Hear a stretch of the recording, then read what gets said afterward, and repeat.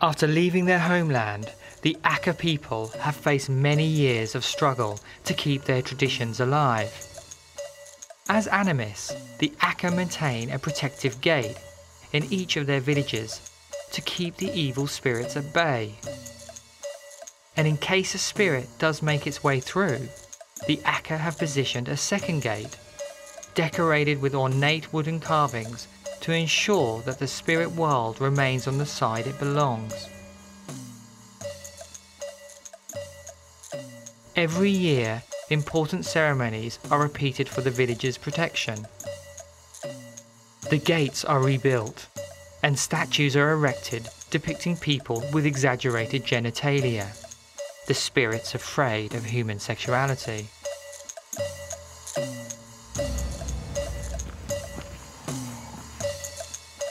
Their swinging ritual is just one of many ceremonies honouring the spirits they share the land with, a means to ask for blessings and to celebrate the harvest.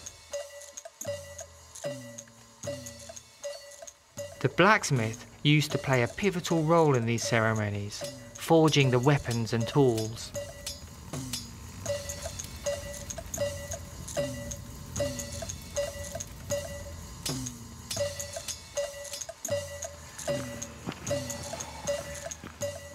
The Akha women's extraordinary costumes and exotic appearance are amongst the most impressive of all the hill tribes, added to over the years, from vibrant sashes to delicate overskirts.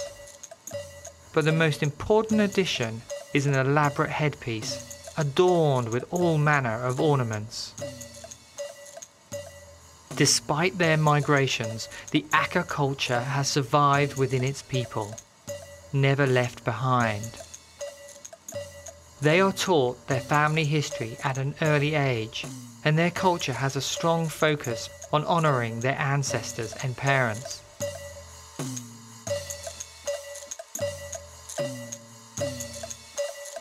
Despite the abandonment of their nomadic lifestyles, their origins, their customs and their history remain a matter of pride.